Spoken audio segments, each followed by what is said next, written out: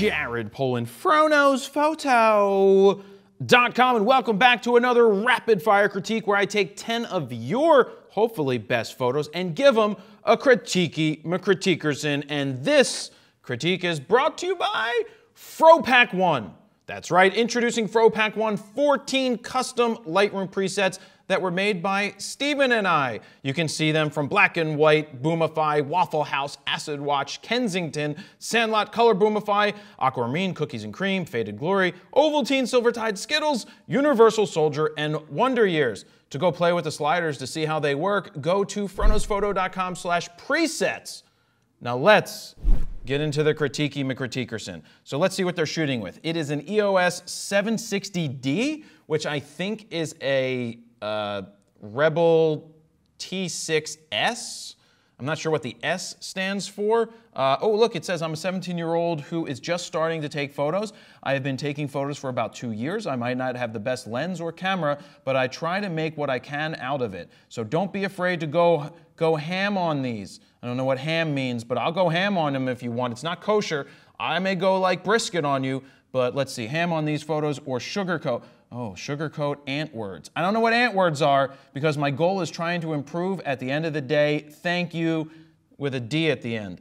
I don't know what that means, but Jason Gayo, G-A-O, that's Gayo, whatever, 17 years old, using this with a 18 to 135. Like I said in past critiques, I don't mind those kit lenses that are pretty large ranges, like the 18 to 135 and Nikon's 18 to 140. Good ranges. I like knowing what people are shooting with before I start critiquing and knowing a little bit of the backstory. I'm going to be less harsh on a 17-year-old than I am on a 48-year-old who has the best gear in the world and their photos suck, because they should be yelled at when their photos suck. In this case, 17-year-old kid looking at the gear that he's using, I'm going to critique it the way that I normally would. I'm still going to call things out, but let's see what we've got. First things first, do not like this image right here.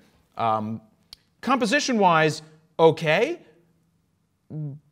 The fire hydrant bothers me slightly on the bottom, but the processing, it's just a snapshot. There's nothing to this that yells, this is a cool photo of wherever it is. It's just a building that really isn't sharp up here, and there's people crossing. I would have focused more on the people crossing the street or gotten into the street yourself as long as you don't get hit by a car. So not a great shot there. Now this, on the other hand, is much better. This has a very photojournalistic look to it.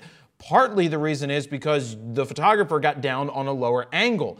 In terms of composition, there's a little too much dead space for me on the left. I would have tried to move the subject over just a little bit, but I totally understand why this occurs because the focusing points on that camera do not spread all the way out to the outside. So part of the reason is that you're going to put the focusing point where it is. I've got an itch on my nose, so I'm going to scratch it, and then it gives you an image like this. But I like the tones, I like the details, I like the processing, and I like the contrast. This was done at f5.6, 89 millimeters, 1/320th of a second at 200. Very nice job. I like what's going on in this shot. See, it doesn't matter, again, how old you are or what type of gear you have. Get your composition right. Even if you're shooting in full auto, I don't care. Get your composition right first. I can teach you everything else later about your exposure. This person may be in manual. This is a very nice shot. I'd run it through a preset though.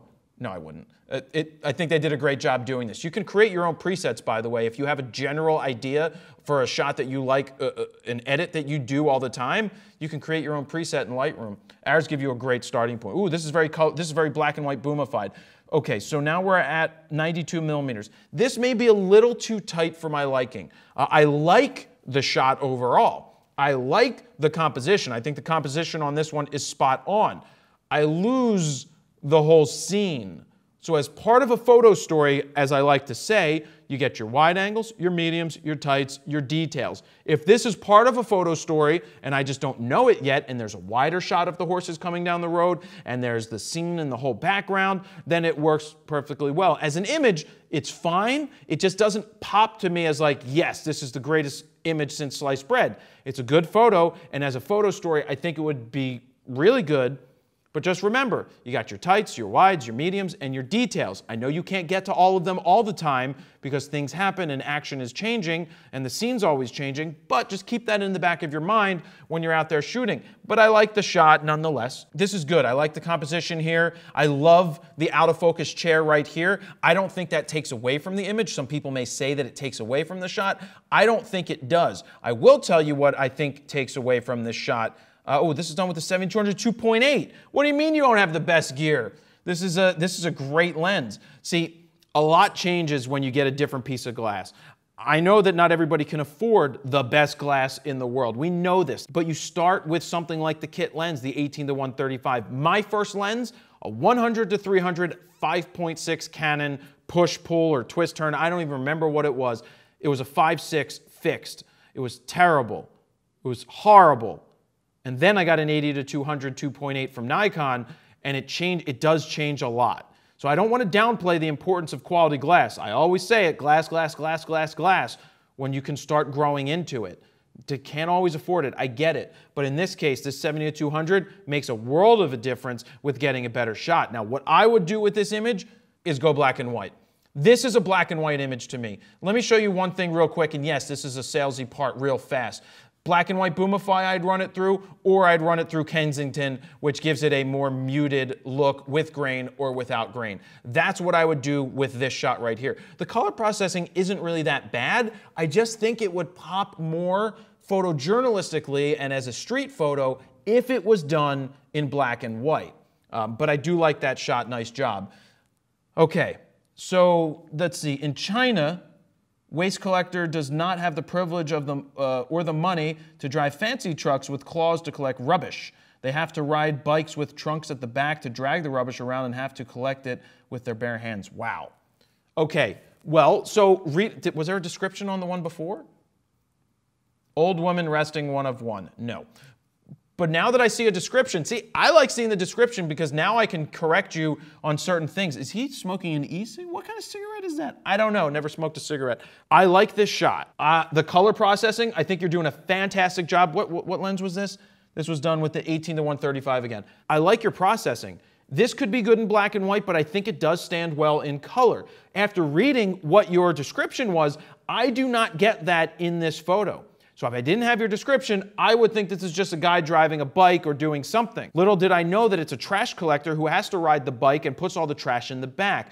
This is where that medium shot or that wider shot comes into play as a better street photo. I think this stands on its own very well, but if you want to convey the story of what's going on in the image, then shoot wider. I think that would make for a better image in this case, shooting wider, showing the trash collection, showing the trash on the back of this thing. That would be more impressive to go along with the description that you gave me. But I do like that shot. Old man, look at your life.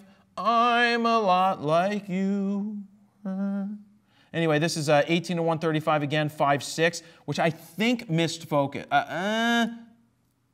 I don't know, it looks like some extra work has been, it looks like it may have missed focus, but maybe down here, but his face should still be in focus with that mustache and that beard. That is some interesting looking facial hair. So great composition. Really like what's going on. In terms of processing, again, possibly black and white would get rid of the distractions in the background. I'd like to see it, the exposure pumped up a little bit. I think that too much has been pulled back on the highlights to really make his face stand like this. I would like to see a higher contrast black and white.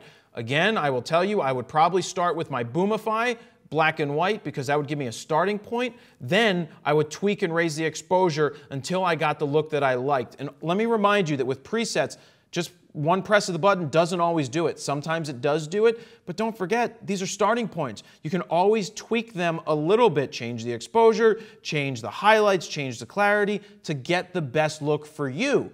Then you could always save it as a new preset so you can come back to that in the future. It's always good to have a starting point, but really nice job right there. Great composition, head to toe, nice job. Color is obviously, you know, it's a concert, so there's not much you can do with that. This is done with the 18-135 inside, 1/500th of a second at 1600 ISO. Rock and roll, the rock and roll performance on Carnival Cruise Lines was absolutely amazing. So it's on a boat. He's on a boat. Anyway, it's a good shot. Black and white may be better to cut through the lack of color. You know, it's all a cyan hue. Is that cyan? No, that's magenta. It's a whole magenta hue. I would pull back on that, but composition-wise, it's great. You could change your raw edits and just pop down, add some more green in there, and change your white balance to try and get the white balance a little better, because in the background it looks fine. So possibly a black and white here could work out better, but nice composition, nice capture. I like this as well, the Great Wall of China, no explanation really needed. Love the way that this looks. What f-stop are we at? Only at 3.5, wow. 19 millimeters. Just love the leaning lines and love that it's later in the day. You can tell by the shadow of the wall, the Great Wall of China going there. I would like to go there one day, but it's nice how it flows this way. This one may be good in cookies and cream. This is cookies and cream, by the way. It gives it that cookies and cream look. I know, defining it by that. Ovaltine would give it a little bit of a brown hue. Faded Glory could be good on this one too. Can you see what it does? It really tightens that up. And then possibly Silvertide to give it a silvery black and white look. Oh, actually, Wonder Years isn't bad either. You know, that's the thing about the presets, is that you run a bunch of different ones to see what look you like. I think you could run them through a bunch of them to get a good look. Anyway, moving on. I like this shot. Nice job. Street photography, slower shutter speed, 1/15 of a second. Nice job. I don't like the look on the person's face because you caught them blinking. Well, actually, let me correct myself. It's possible that the person's eye is like that. It looks like a blink. I need to see a little bit more exposure thrown into this. Again, with the focusing point, I would like to see the subject more over on this side without cutting this chair off, which you didn't do. I just think a little bit to the other side, a little bit more. Let me show you what I'm talking about. So, not like that. I would put the chair and this wall slightly at the end of the frame, and it could be this, but then you lose the person. So I think it's a very nice job right here. I think you did a great job on this photo. If I was to edit this in black and white the way that you did, I would bump my exposure up more to bring in a little bit more light. I know it's done at night, but I think that would add some pizzazz to this shot. But nice job getting the person to move, even though it looks like they're just standing there. I don't know, or they just started to walk. And then this is the last shot. This is a snapshot. Processing is fine. Well, it's on the muted side. It must be leaning. Looks to be leaning because the roof is straight, unless you got it wrong and the roof wasn't straight, and this is leaning. This is more of a snapshot of a monk temple. I'm not a big fan of this image, but I do have to say that this is a great shot. This is okay, so this gets a half. This is very good. That gets 1. This gets a half. That gets 1. That gets 1. This gets 1. This gets 1. So probably 7.5 out of the 10. 11. I didn't show you this first one because it wasn't very good to begin with, and they gave me 11, so I chose not to do that one right there. But really nice job with these images. Again, basic DSLR, basic kit lens for some of them, for most of them, but fantastic images, nice job with processing, nice job with composition. If you'd like to send in your images to be critiqued, your best 10, send them to bit.ly/FroCritiques. And if you want to check out FroPack 1, go to FroKnowsPhoto.com/presets. You can just play with the presets that we have up there. We've got samples, you got sliders, you can play with them, and it is still 40% off for 30 bucks. So go ahead and check it out while the sale is going on. Go to FroKnowsPhoto.com/presets to pick them up right now instantly and start tweaking your files. So that's where I'm going to leave this critique. Thank you very much for watching. Jared Polin, FroKnowsPhoto.com. See ya.